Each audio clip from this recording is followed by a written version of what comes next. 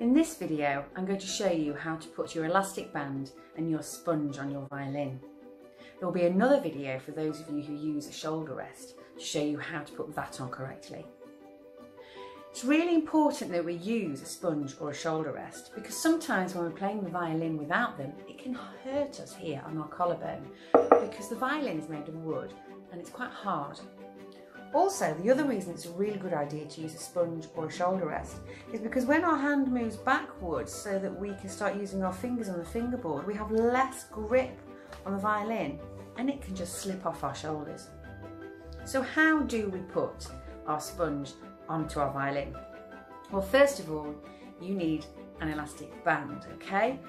And the elastic band goes across this side of the violin here, the side with the chin rest. So we want to get hold of the elastic band and just place it on the hips of the violin on the same side as the chin rest here, and we want to swing it across in front of the chin rest and let it go. So if we turn the violin around, we can see that we have this nice straight line going across one side of the violin, and it goes round the tailpiece and round and underneath here, okay? So now that we have that in place, we can pop our sponge on.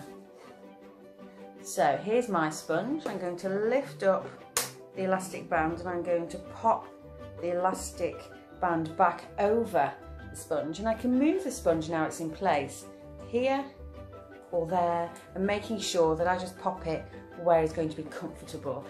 You can adjust it as you go if it's not quite right and swing it around to get it into the position that's right for you. So now that my sponge is in place, I'm a lot more comfortable on my collarbone and I have the freedom now to move my hand up and down the fingerboard without worrying that this is going to slide off my shoulder.